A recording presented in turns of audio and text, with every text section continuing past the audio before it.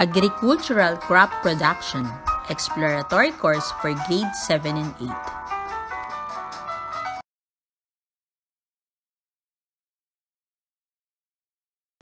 Agricultural Crop Production, Exploratory Course for Grade 7 and 8, Module 5, Part 2.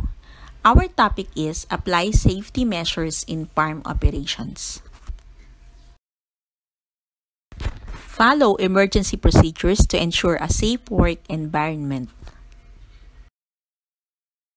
The following are the common emergencies in the farm. 1. Animal-related injuries. This includes any injuries inflicted by animals such as bites, kicks, ramming, crushing, and including the transmission of certain disease like bird flu, salmonella, ringworm, and leptospirosis. 2. Hazardous equipment and machineries. This includes all moving parts in the farm. 3. Heat. This can potentially cause sunburn, heat stroke, and dehydration. And number 4, ladders and high places.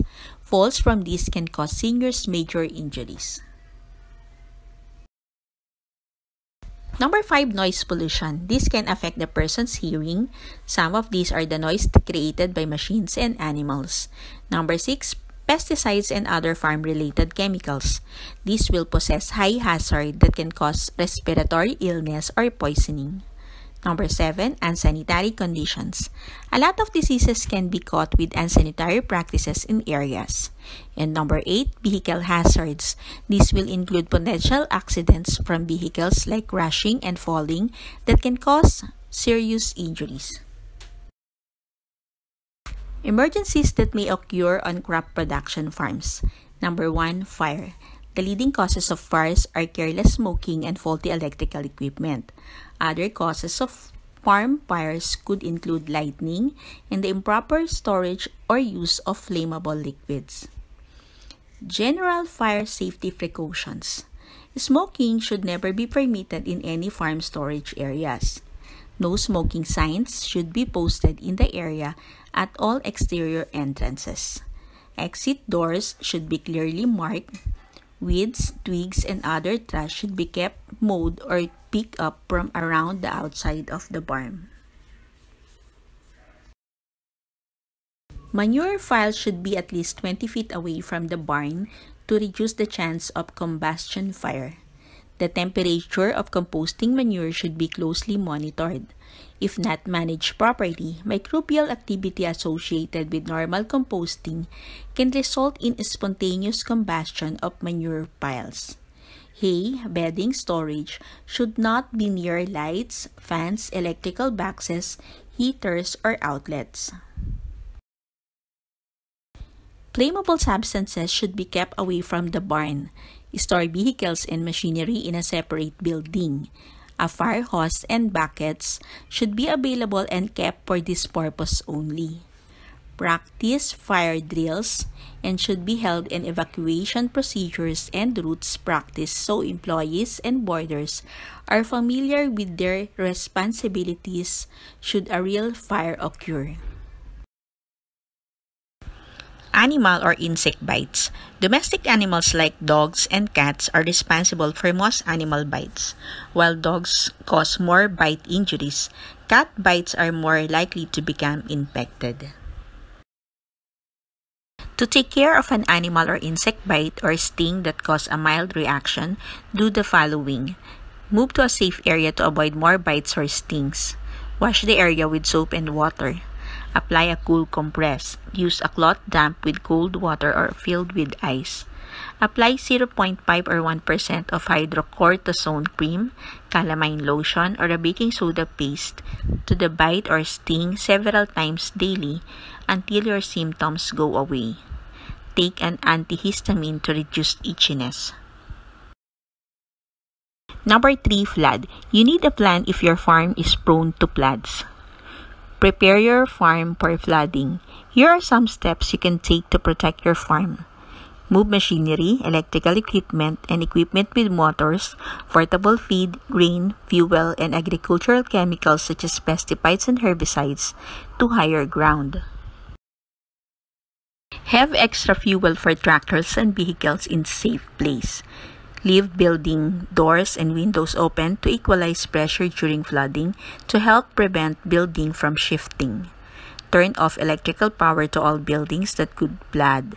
Tie down lumber, logs, irrigation pipes, fuel tanks, and other loose equipment or material. Place riprap on banks of earth and manure storage facilities to prevent flowing water from eroding them. Keep an inventory of livestock, properties such as machinery and equipment, and hazardous or potentially hazardous substances. Livestock can be lost, killed, or stolen during an emergency, and agricultural chemicals can wash into streams or contaminate food supplies.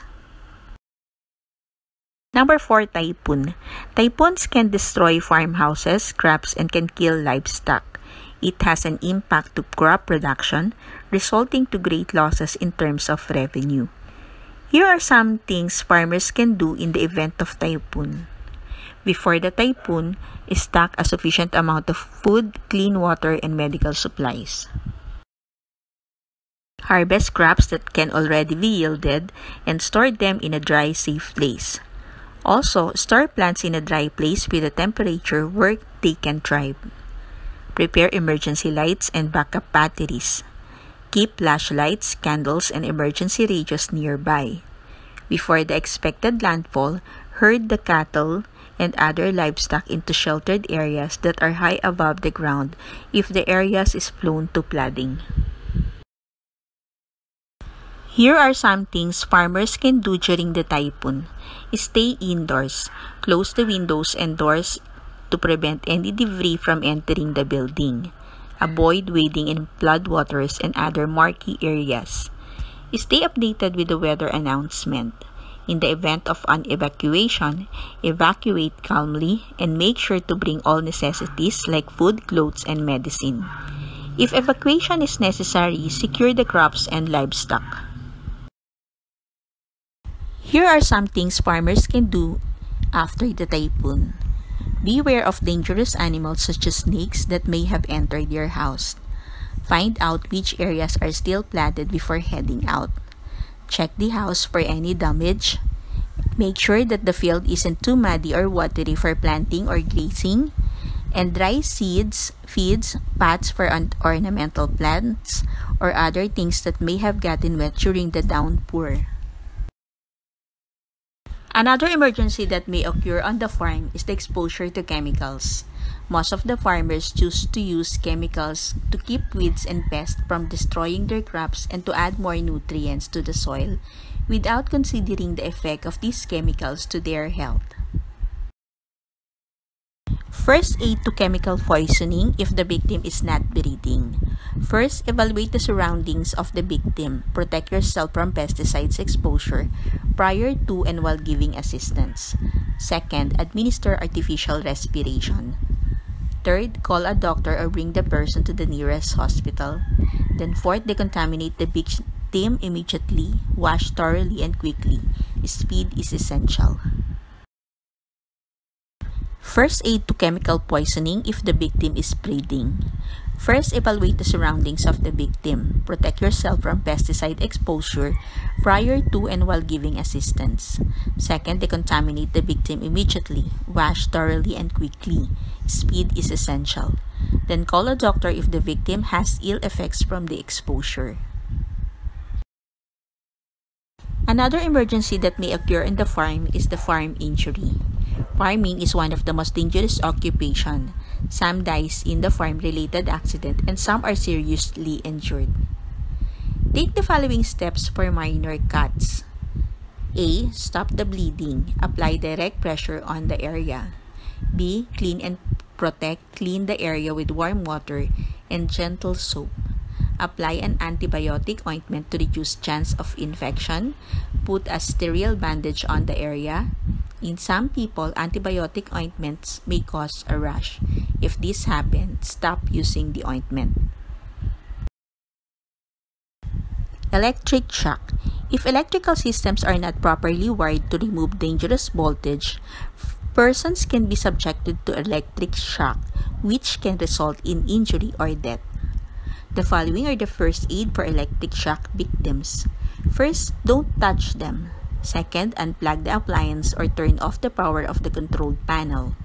Third, if you can't turn off the power, use a piece of wood like broom handle, dry rope, or dry clothing to separate the victim from the power source.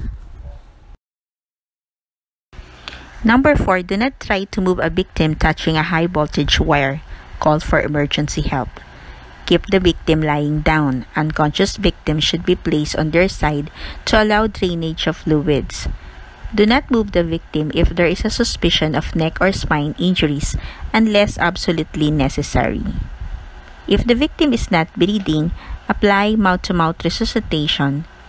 If the victim has no pulse, begin cardiopulmonary resuscitation or CPR. Then, cover the victim with a blanket to maintain body heat. Keep the victim's head low and get medical attention. First aid. First aid, it is the provision of initial care of an illness or injury. It is usually performed by non-expert but trained personnel to a sick or injured person until definite medical treatment can be assessed. A good first aider must possess the following characteristics: watchful, pay strict attention to the situation; resourcefulness, ability to devising ways and means; gentle, having a kind and calm characteristic; diplomatic, careful in saying a word not to upset other people; sympathetic, a mutual association or feeling to be shown to the victim; gladsome, possessing a good spirit, likely to display gloom. General directions for first aid. First, give immediate action. Action taken needs to be careful not to cause panic. The first aider must remain calm at all times. Second, keep the victim on its position. If possible, lay him or her down. Third, assess the situation. Examine the victim from injuries. Fourth, plan action to be taken. It involves seeking expert assistance.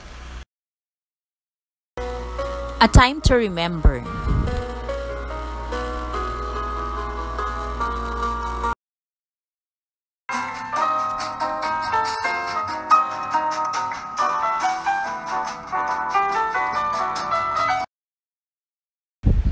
This is Maylene Huliganga. Thank you for watching.